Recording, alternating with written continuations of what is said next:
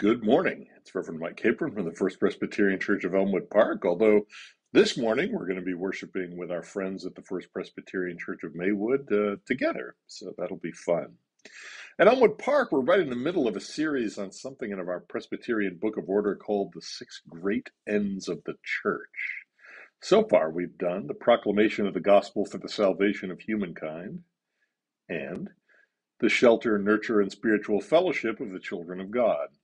And these sermons stand alone, so I'm going to continue this week with the maintenance of divine worship. To do that, I want to mention Karl Barth. You've probably never heard of him. He never achieved a lot of name recognition with the public, and he had his decades in the past. But he's considered by many to have been the most important theologian of the 20th century. Barth was born in the 19th century when it was assumed that we human beings could bring in the kingdom of God through education, civility, and creating a moral society. That particular theology crashed and burned on the bloody battlefields of World War I, when the most enlightened Christian countries in the world massacred an entire generation. In 1919, Barth published his commentary on Romans, in which he stated the simple truth that when Paul said everyone was a sinner in need of a savior, he wasn't kidding, and that no amount of education or civilization would change that. And all through the rise and fall of Nazism, Christian preachers around the world waited with bated breath for Barth's latest book so they would know what to preach. I'd love to go on and on about this great theologian, but actually I just brought him up so I could talk about his painting. Because for all the thousands of pages this man wrote, he always had one painting prominently displayed in his study. In the painting was John the Baptist holding a Bible, pointing at Jesus on the cross. And to me, that is the essence of divine worship. And that is what shaped and changed Karl Barth to write the things that he wrote in service to the church, just as the way we worship shapes and forms us as Christians. And like Barth's painting, everything about our worship ought to point to Jesus as the Son of God, and to the Father, and to the Holy Spirit. And it ought not to point to anything else at all. That sounds simple enough, but it never is. Otherwise, why would God have made, "You shall have no other gods before me," and "You shall not make for yourself an idol," as the first and second of the Ten Commandments? And why else would "Love the Lord your God with all your heart, and with all your soul, and with all your mind" be the first and the greatest commandment, the summation of the other 10? The reason is because it is so easy for us to love other gods of our own making instead of the one true Lord. The first way this happens is that we get so involved in other things that we forget to worship. I do not have anyone in particular in mind, but in the scattered churches of the world, some are not worshiping this morning because they are still worshiping their pillow or because they were worshiping a bottle last night. And going right along with that, but even more insidious, is the fact that we sometimes forget what it is that we do in churches. I remember visiting a cousin some time ago and watched with fascination as she tried to manipulate her children into going to church. "Someone has to bring your grandfather," she would say. "And someone has to bring him home. And as long as you're there, you might as well go to church." Nowhere in the conversation did the word God or worship enter into things. The whole focus was just on going to church. Even if she succeeds in getting them to go to church, will they ever go after she is out of the picture someday? Not unless some dramatic change occurs, not unless they get in touch with what worship is. Worship is following John the Baptist's finger, or my finger for that matter, because the focus should never rest on me or any preacher. Rather, I, like John, had better be holding the Bible in one hand and pointing at the cross of Christ with the other.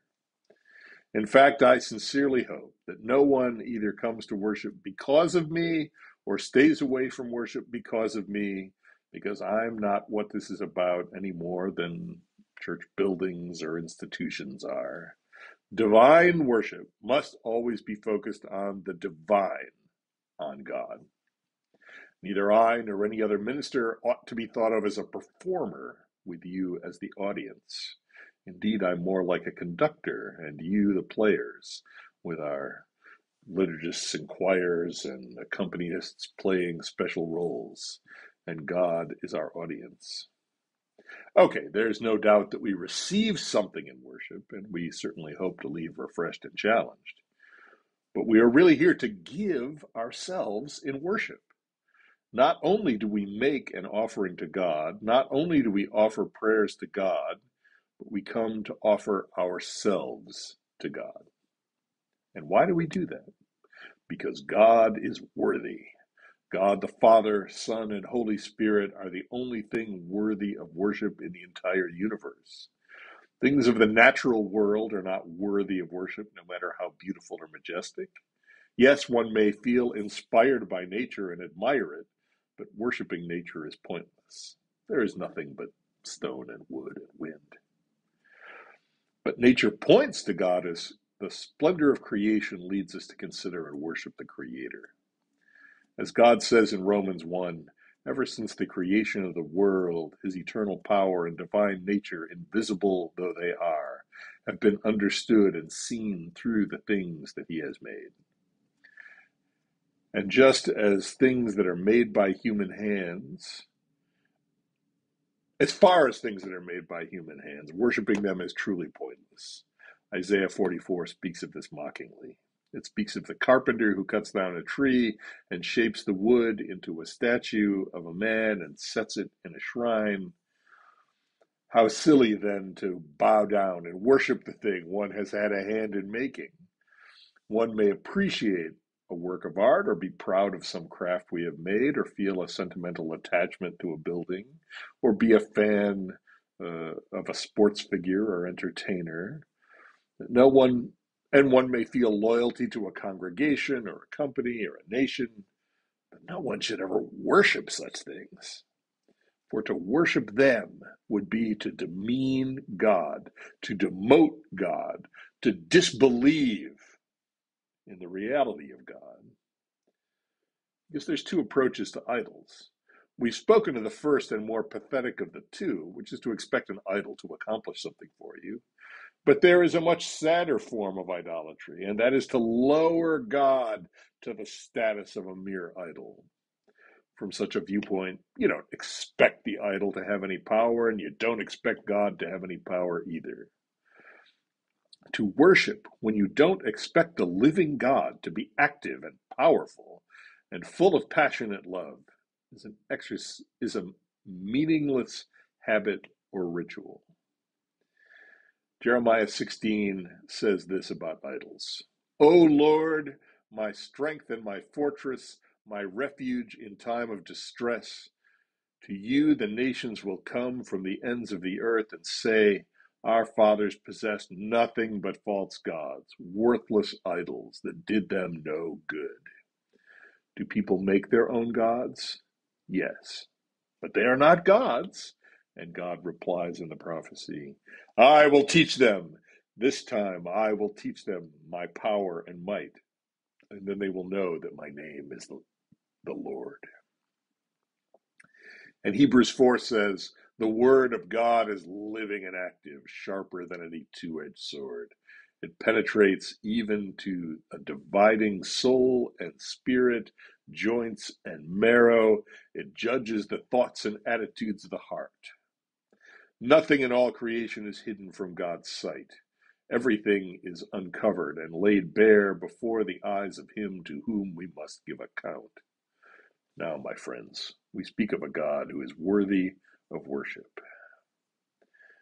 And let us not forget the glory of Christ as recorded in Colossians 1. Once you were alienated from God and were enemies in your minds because of your evil behavior. But now he has reconciled you by Christ's physical body through death to present you holy in his sight, without blemish and free from accusation. If you continue in your faith, established and firm, not moved from the hope held out in the gospel. My friends, this is the good news. Our God, who loves us so much, constantly reaches out to us.